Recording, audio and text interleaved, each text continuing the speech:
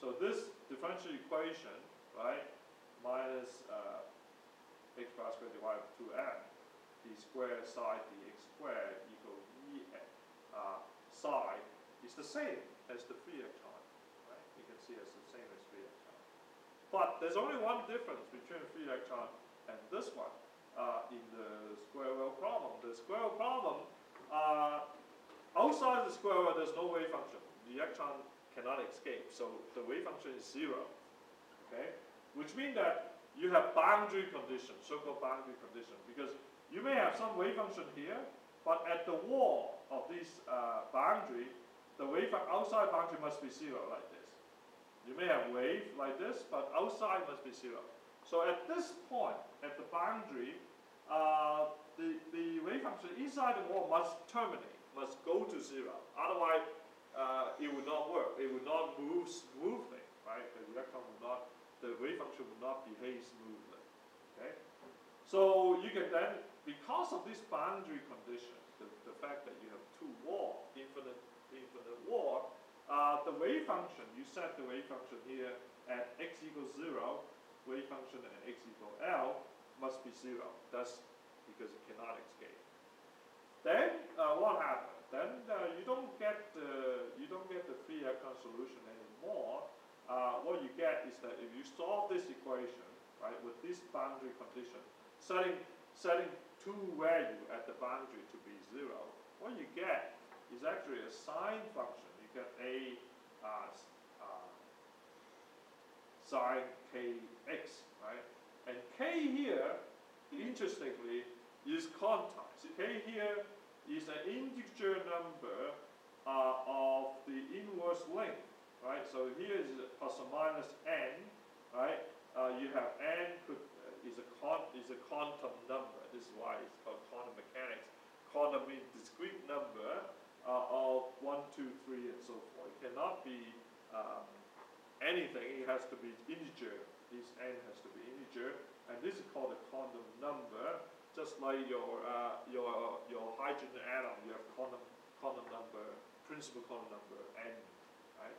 And this k depends on the inverse length of the box, and the box's length is L. So you have a multiple of inverse length, right? Inverse length is 1 over L. Okay, and your energy is the same idea.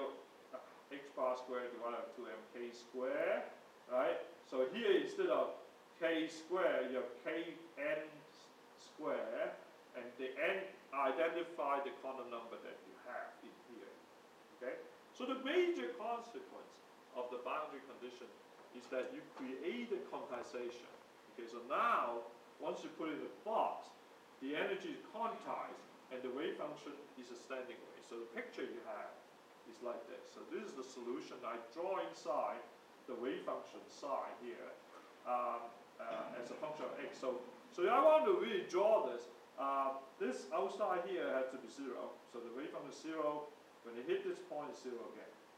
Same here, it's all 0, like this. So that corresponds to this direction. We do the quantization. And then this wiggle, of course, is the periodicity corresponding to n. You know, n equal 1, n equal 2, n equal 3. And the energy changes. So here I draw the energy level. N equal 1, you have 1 unit times this.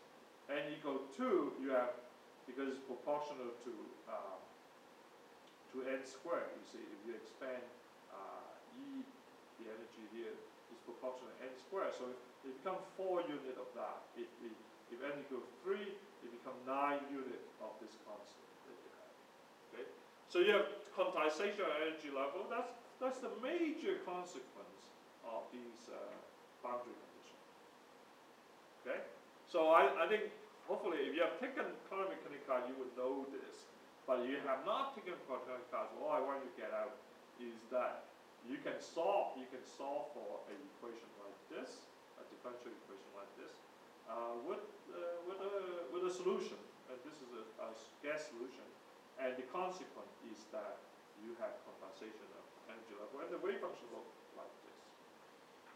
Now, probably a lot of you have not seen, except probably the physicists may have done, the double square wave problem, which is a little bit harder problem, but you have interesting phenomena come about.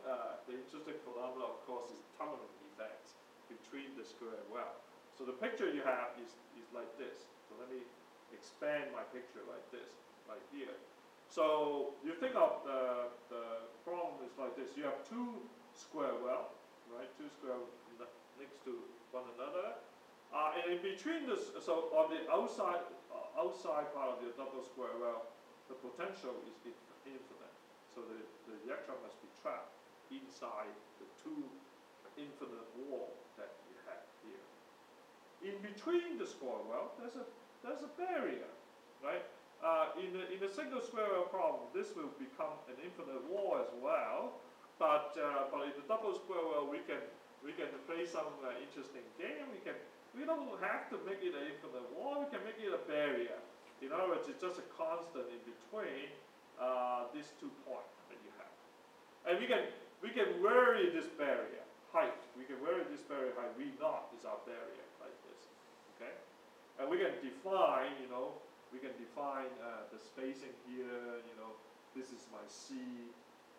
This is my C here. 2C spacing plus or minus C here, and plus or minus, so this is C, this is plus or minus C plus A, this is my C plus 2A, C plus 2 is A of this, the width of a single well, okay? So this is the picture. I have a very real potential, right? And I can solve for this double square well in 3 different regions. Okay, so first of all, in region 2 and 3, right? You can see the region 2 and 3, they are symmetrical, right? Except that they are sort of positioned in different direction.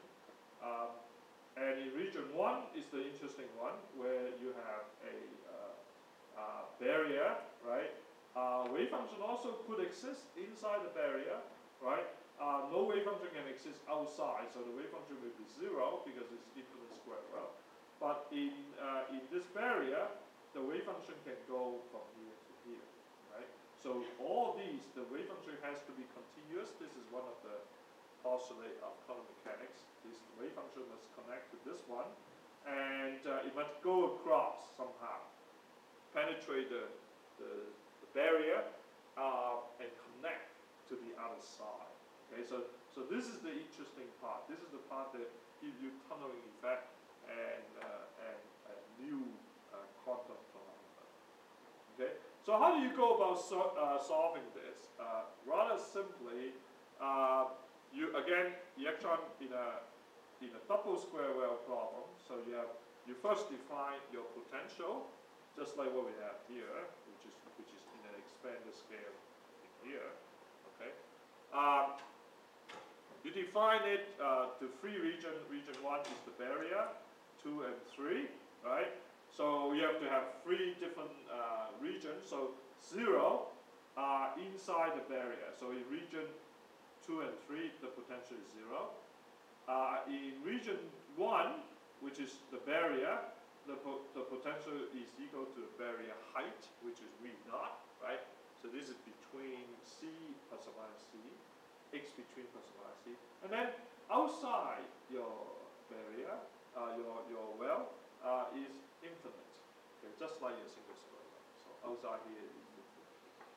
So then the approach is the same. You use the Schrödinger equation, no sweat there. You then separate. So the approach in solving it this way is that you separate your region, right? You first, what you do is that you first solve for the solution in each of the separate region, right?